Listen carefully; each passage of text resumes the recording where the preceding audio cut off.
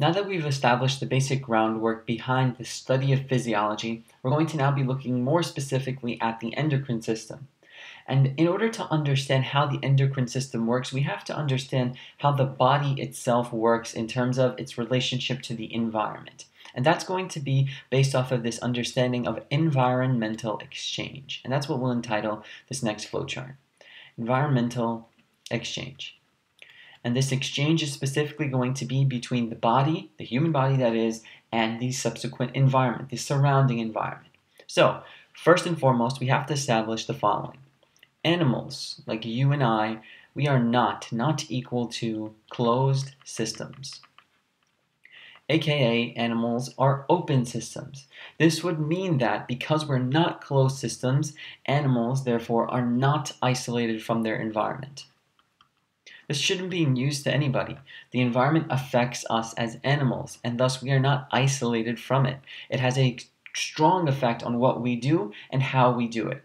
So because of this interaction between us and the environment, animals, like you and I, we need to exchange with the environment. That's the key here. We need to exchange with the environment. And simple things that we need to exchange include things like gases.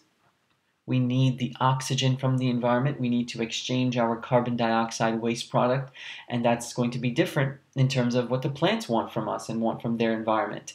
We also will exchange nutrients with the environment. The environment provides us nutrients, and we take and give certain things, and also waste. We cannot store our waste within us. It has to be released somehow in some way, and thus that waste releasing will be an environmental exchange as well. These are just 3 examples of ways that we exchange with our environment. Now, because we need to exchange with the environment, there needs to be a specific form of entry and exit, since we're not closed systems. So there's going to be an entry / an exit of a substance that's worth understanding in order for us to really understand what it means to exchange with the environment. Now, the entry and exit of a substance is critically relies on the fact that whatever the substance is, it absolutely must be dissolved in an aqueous environment. So must dissolve this substance in what we would consider an aqueous environment. Now this will make a little bit more sense as we move forward and understand the importance of an aqueous environment, specifically internal, because of the following reason. We cannot just take a substance and absorb it. It has to dissolve in an aqueous environment because it can only then move through our plasma membrane. Once it's dissolved through an aqueous environment, an aqueous solvent, let's say. Once you do that dissolving, it can then move through the plasma membrane. Remember, the plasma membrane governs the entry and the exit because it's a semi-permeable membrane in every single one of our cells that allows us to take in things from the environment and remove things to the environment in the long run, let's say. And thus, this plasma membrane, because it's fluid and it itself is found in an aqueous internal environment, we must dissolve whatever substance we get from the environment in a similar aqueous-like solvent.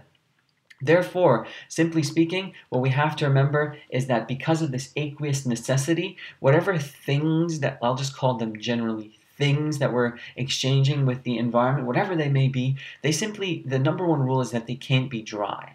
They have to be dissolved in some sort of aqueous solvent or environment for us to successfully allow them to enter and exit our cells. Again, look what we're looking at. We're seeing a cellular level of structure in terms of the plasma membrane and function. The function would be the entry and exit from the structure that is the plasma membrane. So it's a very important distinction and idea to understand with this idea that animals are not closed systems. Moving forward, if we sort of do a simple comparison of those things that are single cellular versus multicellular, we see a stark difference. Let's say we're looking at a single-celled organism, whatever it may be, like a protist maybe. Some of them are single-celled, so we'll take a look at it.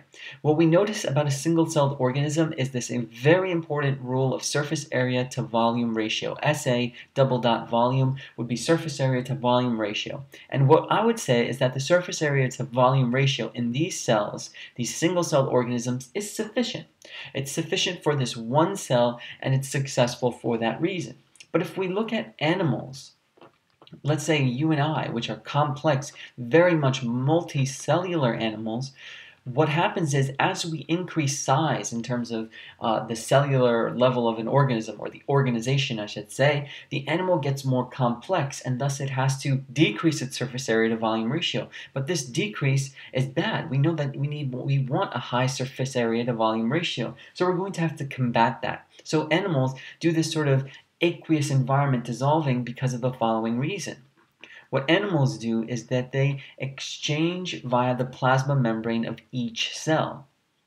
So what we have now is, because even though we're not one-cell organisms, let me finish writing this, of each cell, what we have to still do is exchange with the environment. These guys, no problem exchanging. They are themselves just one cell. So what we do is we act as if we are one cell, because one cell is what's going to exchange with the environment, because that one cell has a plasma membrane that allows for a simple entry and exit for things that we need. Therefore, what we understand is that because the cell is the level of function and the functional unit, every cell, therefore, within this multicellular animal organism must be in an aqueous environment. Must absolutely be in an aqueous environment. Why is that? Well, that's because the plasma membrane dictates that. It needs to be fluid, and the environment thus must have an aqueous sort of surrounding each and every cell for successful entry and exit and exchange with the environment. Take a look at figure 40.3 to clear this up even more. Figure 40.3 shows the direct environmental exchange that animals have with their environment. Finally, last thing about environmental exchange, we have to also understand that animals themselves are going to be with compact masses of cells, because they're multicellular, so they're compact masses of cells. The key word here is compact, and also they involve a complex, so a compact and complex internal organization. Now, what is the purpose of this compact nature? What is the purpose of this complexity in terms of internal organization? It serves the following reason. We're going to ask ourselves this question. Why do we need to be complex on the inside and compact with our cells? Well, this is all because of that golden rule of anything in biology, and especially anything in physiology. This is all going to increase the surface area to volume ratio. And when you increase the surface area to volume ratio, specifically in a multicellular organism that already has this difficulty of having a sufficient surface area to volume ratio, because it has so many cells, because it is so complex, when you increase that surface area to volume ratio, you're then going to have a greater capability of doing many different environmental exchanges. For example, let's look at an anti-example. What if you had an organism that had a very low surface area to volume ratio, an animal, let's say, with a low surface area to volume ratio, would therefore have less contact with the environment. So let's write that down as less contact with the environment. If you have less contact with the environment, you automatically have less exchange with the environment. Less contact means less exchange. Less exchange is simply going to be very, let's just call this, generally speaking, very bad. So what is very bad? A low surface area to volume ratio. Why is it very bad? Less contact, less exchange, less entry and exit. Thus, you are not going to be a successful cell. Thus, you won't be a successful tissue. You won't be a successful organ. You won't be in a successful system. You won't be a successful organism because of this one golden rule of surface area to volume ratio. So how do animals combat this? Well, animals do a great job of this because animals have some ways to make sure they increase the surface area to volume ratio. Animals have certain specialized structures. And these specialized structures will be, of course, internal. Okay? They will be internal structures, as we said up here, but these specialized structures will be specifically compact in nature. Specifically, when we say specialized, we mean that they're probably going to be very branched. They're going to be very folded. The brain is a very folded organ within the body. The digestive system has many different branches within the body. All of this is done in an effort to increase what? The number one thing that animals and cells want to do, increase surface area to volume ratio. And also what we do is we make sure that all of this is internal. We internally have these branches and folds. We don't see branches and folds on the outside of our skin, right? They're all inside of us in our organs. Why is it internal though? The internal nature of this is because when you have it internal, you're actually protecting it from outside trauma. So let's write that down. Protected from outside trauma. So when you hit yourself, or if you bang yourself into a wall, let's say, run into a wall, you don't die, right? All your internal organs and systems are okay for the most part, if it's not too serious. And that's because they're protected with this exterior that does not have the branches and folds or specialized structures. It does not have your heart, let's say, on the outside. It's all internal because that internal nature allows for a protection from the outside trauma that might be induced, whatever that may be, that trauma. And then finally, animals also are going to have internal body fluids.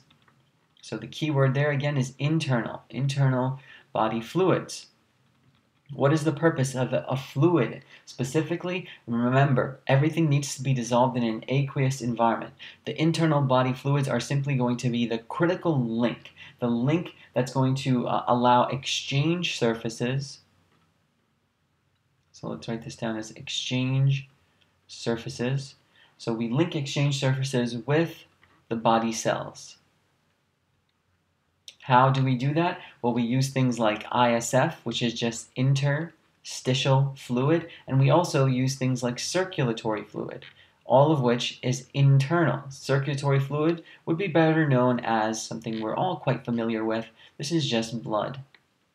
So what do? We dissolve things in blood. We dissolve things in interstitial fluid. We allow them to dissolve in there so that they can enter the body cells easily, because the body cells have this plasma membrane structure that needs and requires things to be in an aqueous environment. Thus, the most of our internal structure is full of blood. Most of our internal structure is thus full of an aqueous solvent, and thus we are capable of environmental exchange.